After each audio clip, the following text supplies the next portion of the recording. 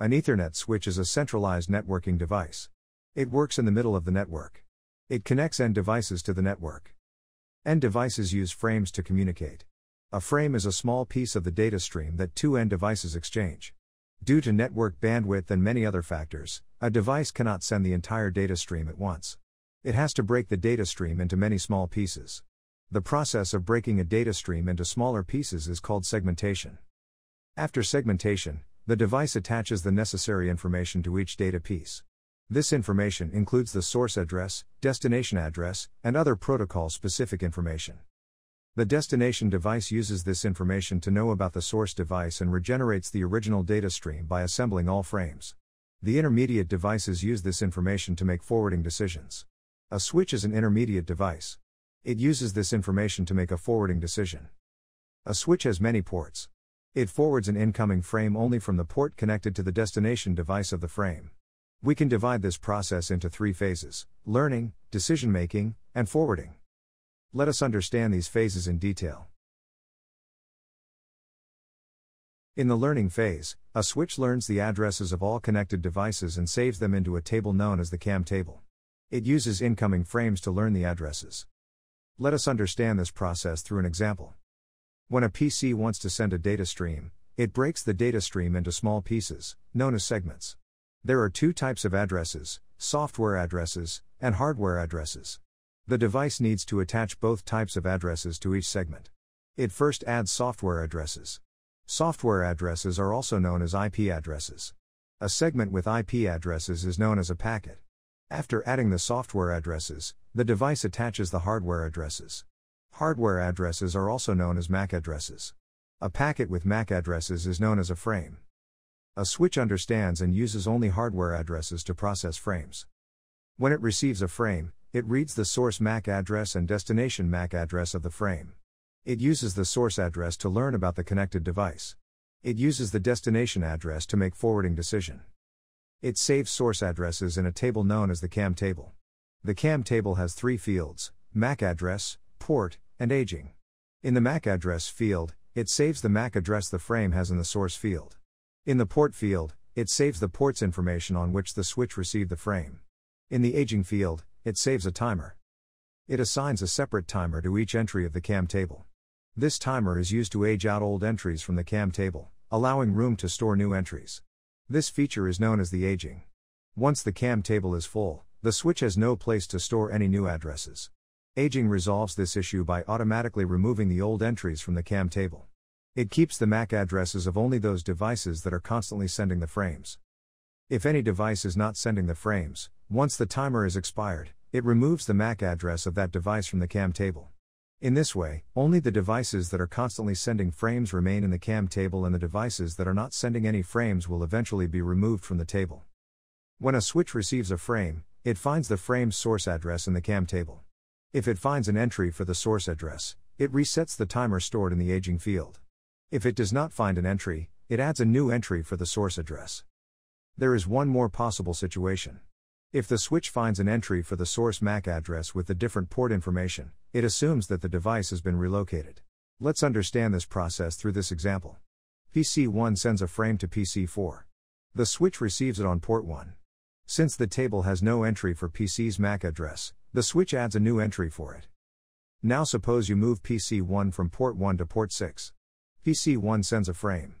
The frame reaches the switch on port 6. The switch finds the PC1's MAC address in the table. The table has an entry for PC1's MAC address but with different port number. In this situation, the switch updates the port information along with the timer. If we move PC1 back to port 1, the switch updates the associated port in the CAM table again. This feature makes the relocation of devices completely hassle-free.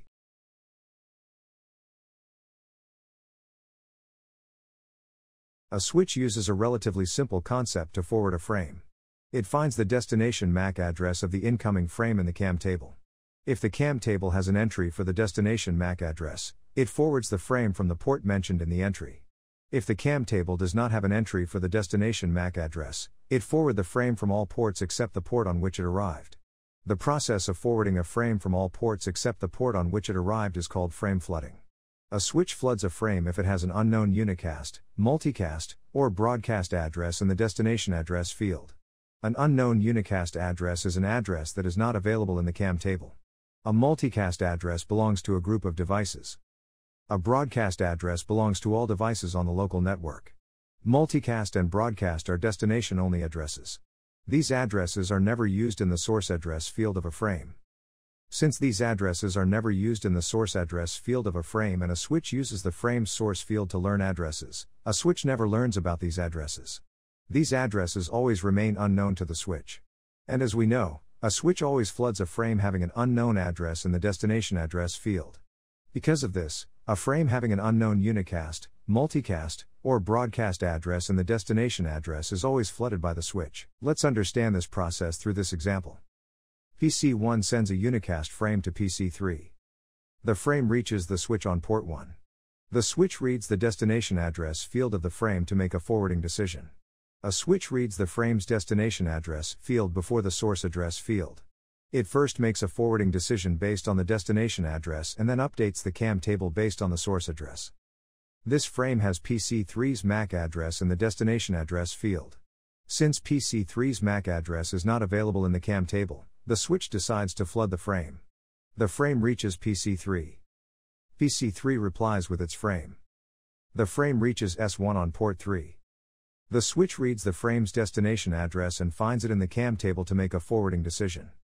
The frame has PC1's MAC address in the destination address field. This address is available in the CAM table. The switch decides to forward the frame from port 1.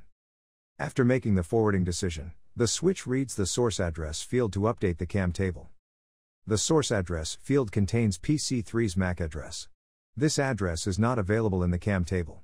The switch adds a new entry for it in the table. The switch forwards the frame from port 1.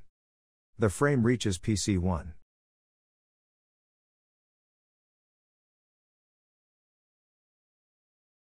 A switching method explains how a switch starts the forwarding phase. There are 3 switching methods: the store and forward method, the fragment free method, and the cut-through method. In the store and forward method, the switch waits till all fields of the frame are received.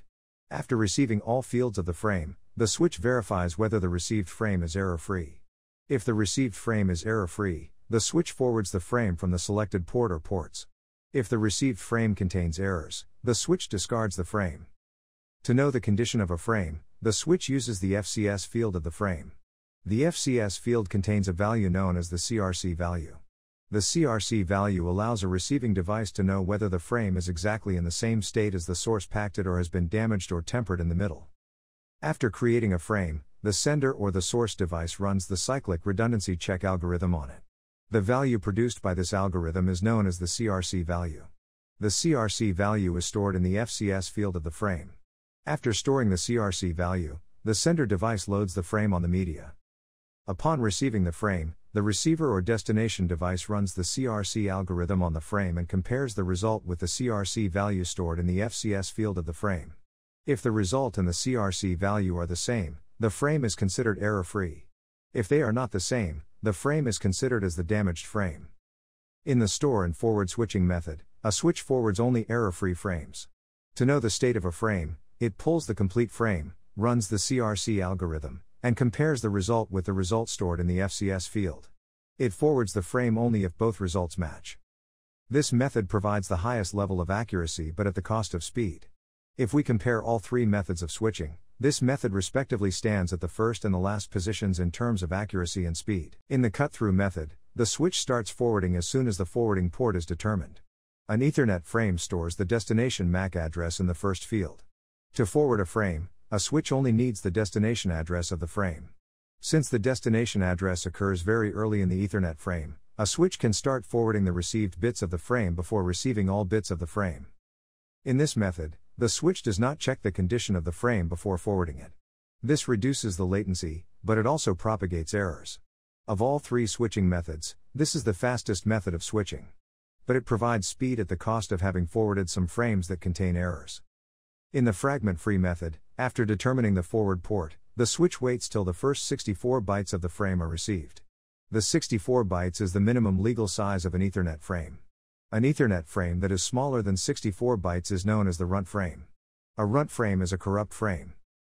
This method is the modified version of the cut-through switching method. This method reduces the number of runt frames that are being switched. If we compare it with the remaining two methods, it provides moderate speed and accuracy.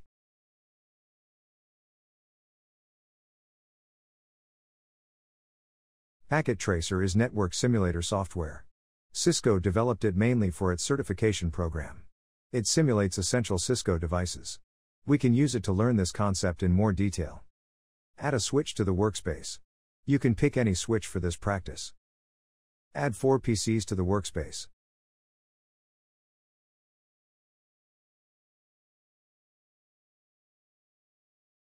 Now, connect these PCs to the switch. We use a copper straight cable to connect a PC to the switch. Connect PCs to switch ports in a sequence. Connect the first PC to the first port. Connect the second PC to the second port. Connect PC 3 and PC 4 to the third and fourth ports.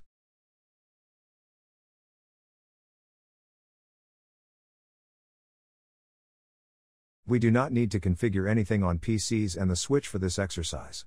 The switch automatically learns the MAC addresses of the connected devices from the incoming frames. To view the CAM table, we use the Show MAC Address Table command in the privileged exec mode. As we can see here, this table has no entry right now. This is because the switch hasn't received any frame. It learns MAC addresses from the incoming frames. Let's send a broadcast frame from PC1.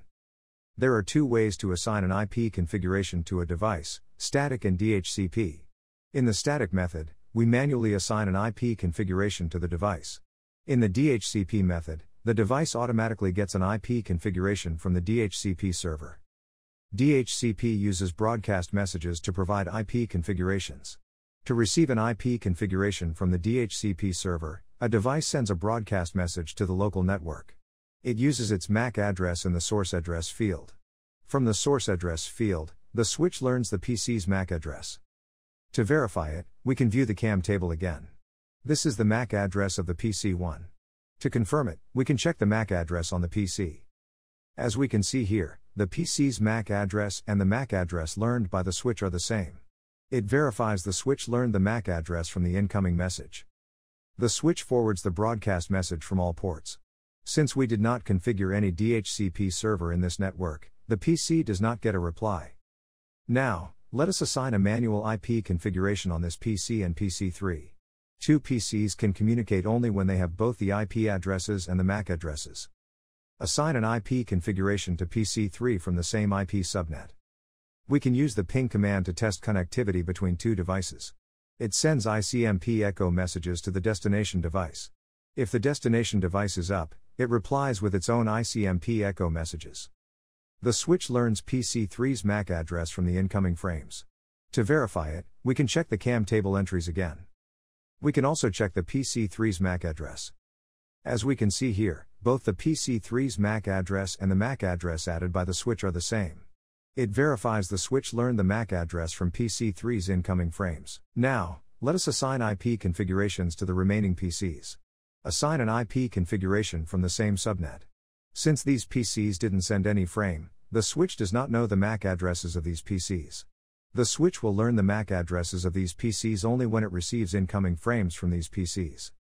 Send the ping requests from PC4 to PC2. The switch will learn the MAC addresses of both PCs when they exchange the ICMP echo messages. To verify it, let us check the CAM table entries again. As we can see here, the switch has updated the CAM table. It verifies the switch learns the MAC addresses from the incoming frames. That's all for this video. If you have any comments, suggestions, or feedback about this video, please share them in the comment section given below.